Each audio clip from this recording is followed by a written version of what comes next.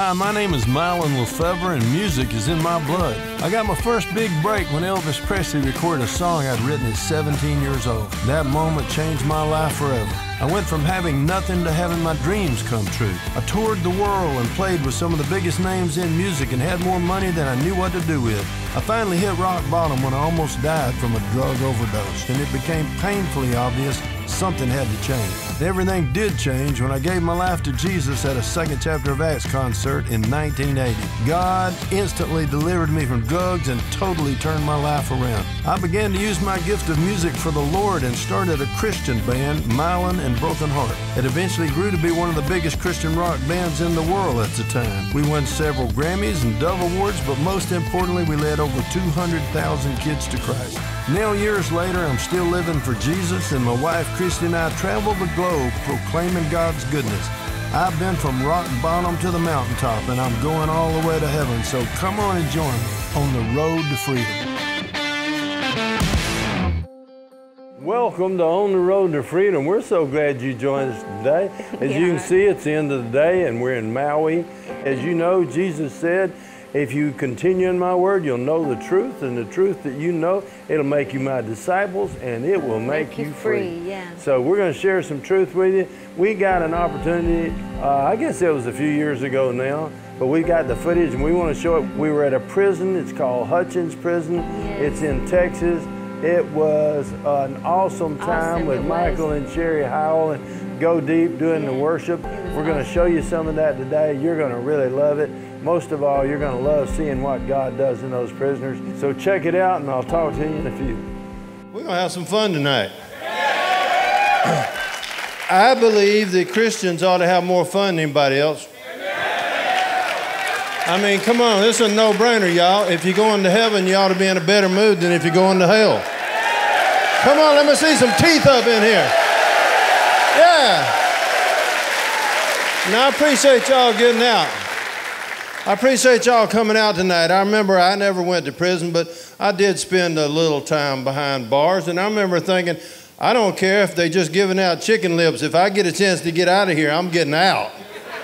So, I mean, I know everybody ain't here because you want to go to church, but I'm glad you came. And we're going to have a little church up in here, but it's going to be fun church. I grew up in a church where it wasn't fun all the time. My granddad is a preacher, and I'm almost 70 years old, so I'm talking about back in the day. Some of y'all ain't going to have a clue what I'm fixing to tell you about. But back in the day when I was a kid, I lived in Georgia, and I was born in 1944, so, you know, I was a teenager in the 50s, 55, 56, 57, right in there. And I was starting to write songs, and I was a little guy, man, a little bitty guy.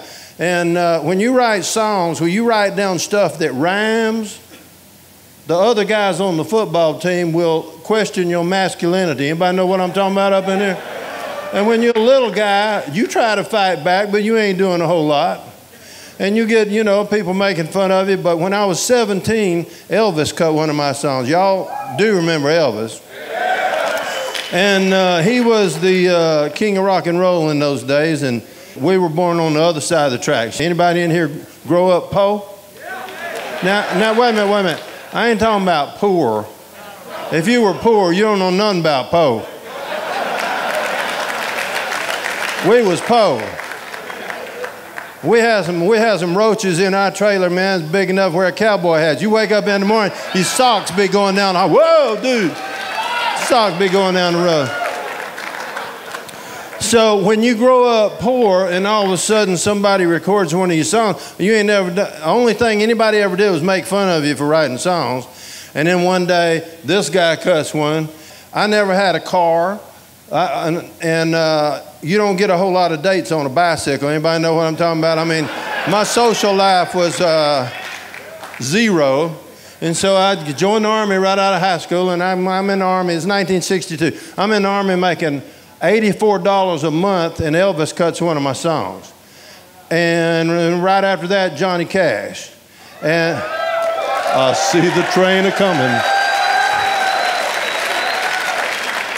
Thank you very much. So, all of a sudden, man, all I'll tell you is this. I won't tell you how much the check was for, but I will tell you this.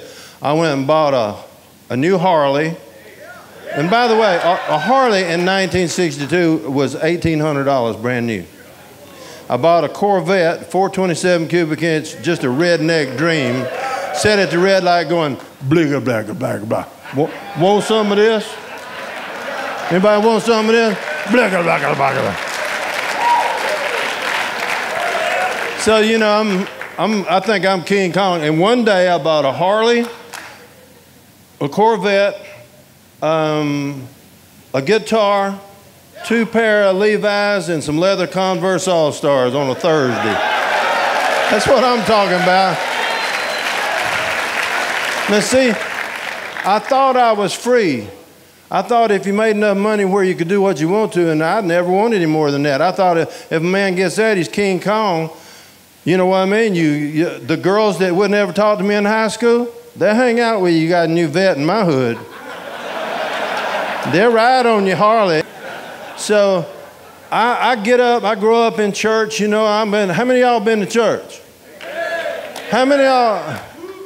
I mean, I grew up in church, and I was just totally confused. I mean, my granddad was a preacher, my mom and daddy sung gospel music. And by the way, wasn't that amazing, man? That band, Go Deep, awesome, awesome, awesome. We're really good friends, and we do videos together. We do stuff. Me and Michael and Sherry and my wife on the blonde there, we get on our motorcycles. Come here, baby. Hey. Oh, yeah. This is an honor for us, and we're thankful for Mike Barber Ministries and Proclaim Ministries. Thank you. You know, this is an honor, and we have great expectation. And, you know, I just want you to know, I live with Mylon 24/7. We do everything together, and everything he's going to share with you tonight, I see him live. He does live and walk what he preaches.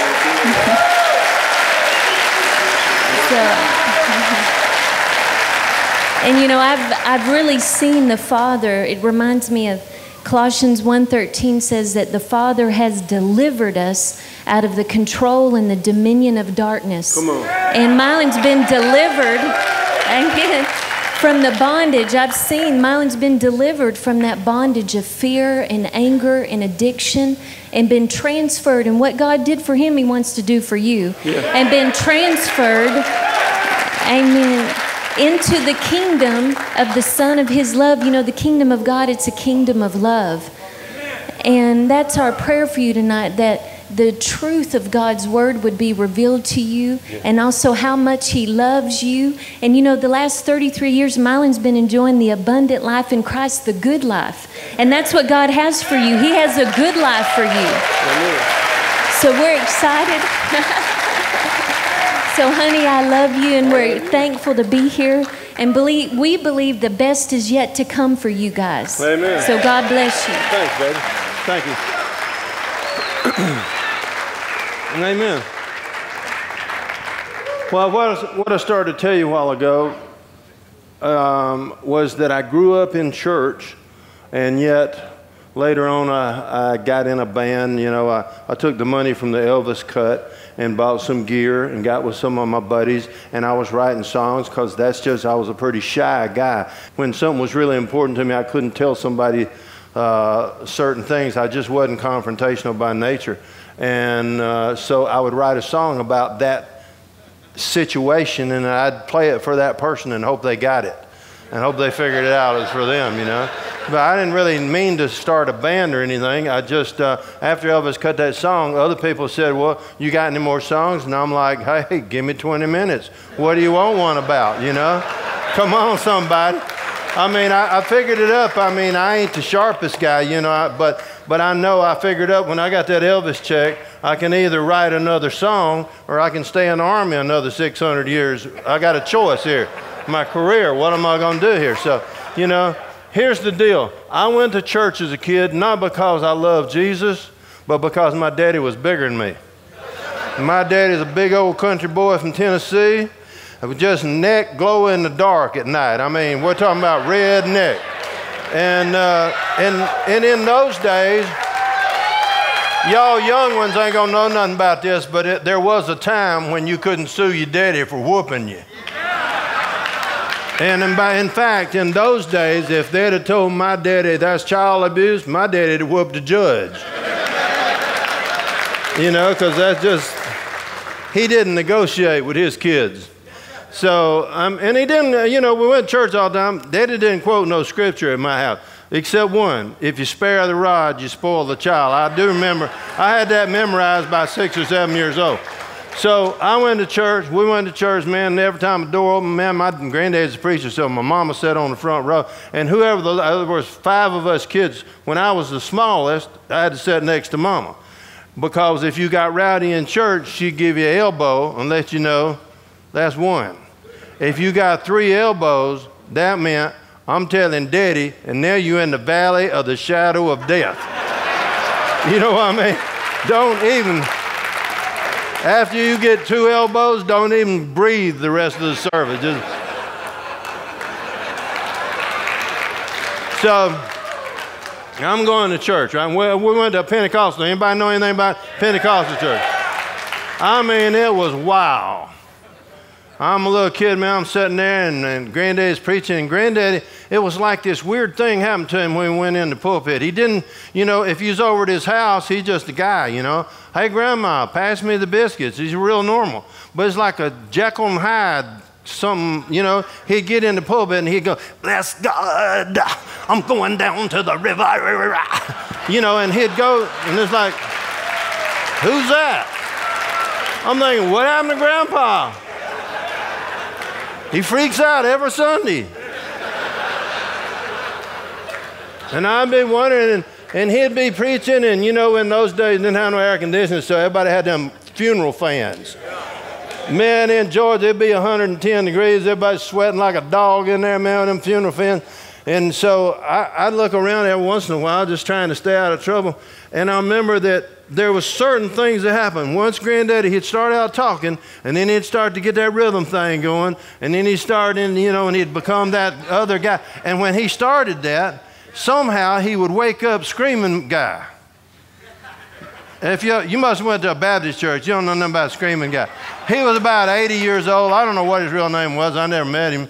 But he screamed every service. He only did it once, but he slept most of the time. So you'd get relaxed, you know. You'd forget he's going to do it, and you'd get real relaxed about that time. Grandpa would get to huffing and puffing and wake him up, and then he'd realize, man, it's Sunday and I ain't screamed yet. Yeah!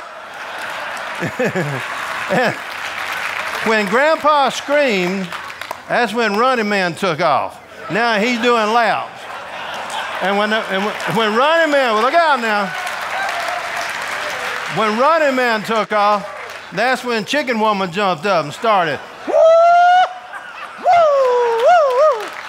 And it was on then. It's that man for himself. So I'm like 5 years old, right? I'm sitting next to Mama. I don't want that 3rd elbow. I'm just trying to get through this thing. I don't want nobody to land on me. It's happened before. I'm looking at Chicken Woman thinking, what is the matter with you, woman? Don't be rolling up under my seat. Now, some of this stuff is funny now, but it wasn't funny then. It scared the stuff out of me. So one day, and I don't know what Chicken Woman's name, I just know that's what us kids called her, you know, because she looked like a chicken to me. And so I said to Mama one day, I made the mistake of saying, Mama, what makes Chicken Woman act like that?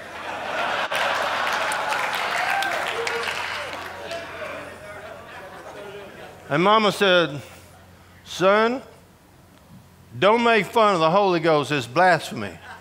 I said, what's blasphemy, Mama? She said, it's the unforgivable sin. I'm thinking, my God, I'm on my way to hell and I ain't but 6. It's too late. I've already done it.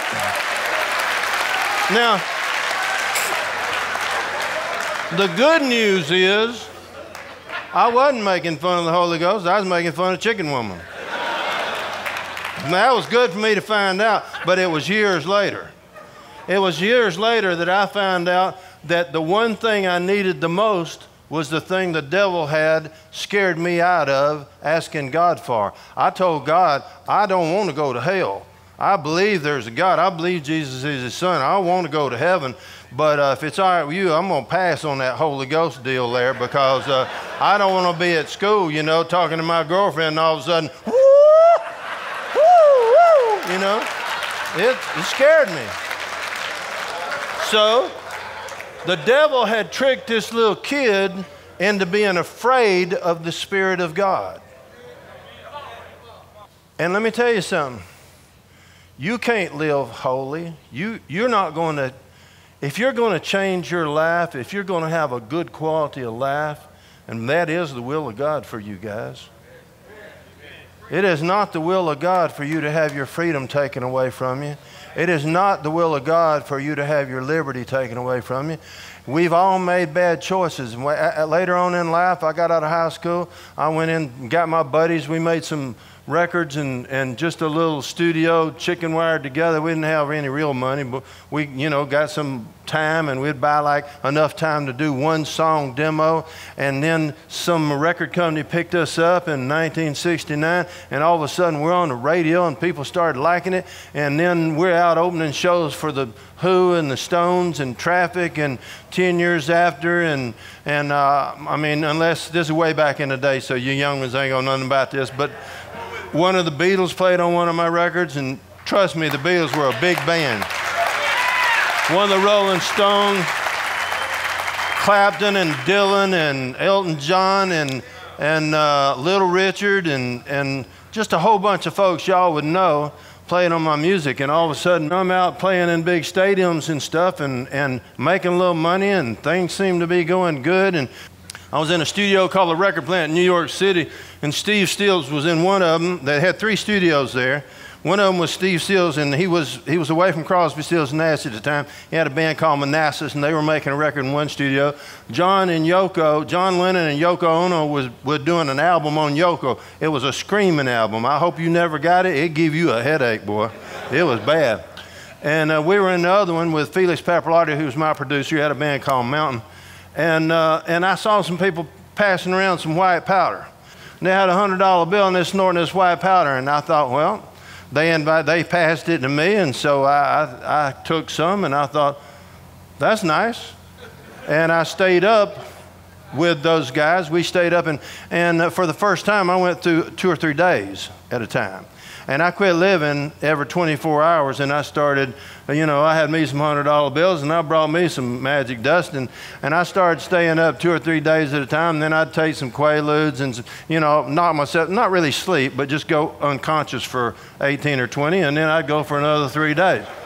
I got strung out and sold a few million records, made a few $1 million, but I almost lost my soul in that thing, and I was losing the battle. I got strung out on heroin, and it almost killed me. I was doing a record in England. George Harrison, who was in the Beatles, married a girl whose sister was married to Mick Fleetwood from Fleetwood Mac. And so Mick came over and became my drummer. So we had Ian Wallace from King Crimson. You older guys will know some of these bands. Mick Fleetwood on drums, and we had Boz Burrell from Bad Company on bass. We had Steve Winwood from Traffic on keyboards. We had a guy named Rebop who was from Traffic, who was from Trinidad on percussion. It was a really good band. Alvin Lee, Ronnie Woods from the Rolling Stones, and George Harrison on guitars, and I was the lead singer. Things were going good, and then I OD'd. They found me not breathing. The only reason they found out I wasn't breathing is because the cigarette had burnt down to my skin, and they smelt my flesh burning. How close to hell is that? So they jerked me in. I got to breathe in again, but they had to take me to the hospital, and the blood had not gotten to my mind, and the oxygen hadn't gotten to my mind. And after I OD'd, I couldn't even remember the words to the songs I'd written. And I was in this band that was a super group. It was 1971. Everything was going great, and all of a sudden, I couldn't be in a band anymore. I was just like spaced out, and I couldn't remember, you know, I just couldn't figure things out. And my whole life just went from rocking and reeling to nothing. People forget you fast. Yeah? And I didn't know what to do, but I went to a concert by a band called The Second Chapter of Acts in Atlanta, Georgia in 1980. And they gave an invitation that night. And for the first time in my life as an adult, I was 35 years old at the time, I decided to give my life to Jesus. Now, I'd given him my problem. Wait a minute. Let me tell you this. This is important. This is really important. I had always believed there was a God from the time I was a little kid. I never had any doubt of that because I had seen his power at work at times. I'd seen him do things nobody could do. And he had communicated with me in ways that let me know that he heard my prayers. I always knew that Jesus was his son. I never doubted that one time. And yet I went through life and just got away from my family, away from the church, away from all that stuff that I thought was confusing. And it was confusing to me because when you're a little kid, you know, the preachers would say stuff to each other and they treat you like you're stupid because you're a little kid, but you still got ears. And you might not understand everything intellectually, but you still know what's right and wrong. And when you see Chicken Woman doing her thing on Sunday and then you find out she's been doing something else on Friday night, those two things, wait a minute now, what's up here? Is this from God or is what's up with this on Friday night and Saturday and here? And so I just decided, you know what, there's a God and I'm gonna just beg him for mercy and I'm gonna try my best to get to heaven, but you know, I'm gonna just ask him to cut me some slack and I'm gonna do the best I can. And so I ignored God and that's what got me in all that trouble. When I finally got that place, they gave this invitation. They said, does anybody want to make Jesus Lord? They didn't ask me if I wanted to get saved. I'm just sitting out there in the crowd, big audience, man. I was back in the back and in the dark place so nobody could see me. And the guy standing up there giving the invitation said this. He said, I ain't asking you if you want to believe in Jesus Christ. He said, I'm asking you, do you trust him enough to make him the Lord and master of your life? Because he said, there's people out here that you've asked him to forgive you of your sins, and he did. But you just keep on doing them. You're the Lord of your own life. You do what you want to, when you want to, and you beg God to fix it. And he said, I just believe there's somebody up in here that's tired of it and just sick and tired of being sick and tired. And man, God was talking to me. And I accepted Jesus that night, not only as the Son of God and my Savior, but as my Lord and Master. And I surrendered everything. Now, at that time, I was making 8 or 10 grand a day. And I quit that job in rock and roll, and I became a janitor at my church. And I'm not telling you that because I'm some hero. I mean, I was either the dumbest guy on the planet or I ain't going to hell anymore, and that was a good deal for me. Amen. I became a janitor. They started paying me $175 a week. Now, and I was a toilet cleaner. And by the way, I got filled with the Holy Ghost. Now, I didn't do the chicken. And, you know, I don't scream and holler in church. And I don't bless God. You know, there's a lot I don't do. But there's some stuff I do. I'm weird too. Everybody is. Any of y'all think you're normal. You remember the normal ones are the ones that go postal. You got to watch the normal ones. They are dangerous. We that know we're weird, we sort of keep an eye on it. You know what I mean? We know, whoa, I could break out any minute now. I better straighten up here. So here's the deal. I decided that night, you know what? I've been around the world at high speed. I have peeked over the edge and it didn't kill me. It was close, but it didn't kill me. I got away with some stuff, and I'm just going to be straight with y'all. I ought to be sitting out there wearing white. I just didn't get caught. I'd tell you what I did, but there's a statute of limitations. And I ain't no lawyer, so I'm leaving that alone, you know. I gave my life to Jesus that night. Not my problems, not the stuff I was ashamed of and the stuff I got caught at and the stuff that I, you know, couldn't handle. I'm talking about my life. Now, let me ask y'all, I started asking you this a while ago. How many of y'all, you went to church sometime in your life? Come on, let me see your hands. You went to church. How many of y'all believe there is a God?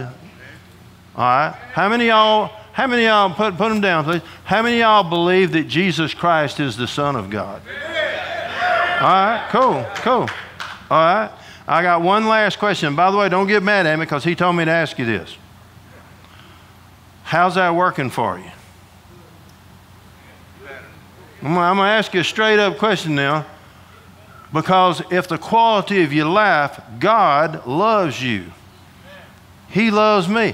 I'm His child. He wants me. If any of y'all got any kids that you love? Now, if you don't like your kids, put your hands down. I mean, if you... That was a trick question. That was a dirty trick right there. If you love your kids, you want to do good stuff for them.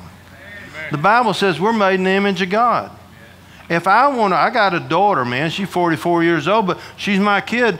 And you know what? You know, she's married to a Christian guy, and thank God he's good to her. Because if he wasn't, me and him have to come to Jesus meeting. Because I'm daddy. You know what I mean? You can't stop being daddy. When you're daddy, you don't want nobody messing with your kids. Let me tell you something. God don't like the devil messing with his kids. Whoa, that was amazing. Praise God, man. I love it when the word goes forth. Yes. You know, Jesus said, I was in prison and you visited me. Yes. He said, when you do something unto the least of these, you've done it unto me. You bring somebody a drink of water when they're thirsty. You take care of an orphan. You go into a prison. Whatever you do in the name of the Lord for His people, you do it for Him. So Team Mylon, that's for you, man. When you see these people getting saved, we couldn't have done it without you. We love you guys. We're going to be back with part 2 next week. I'll see you then. In the meantime, don't forget to stay on the road to freedom.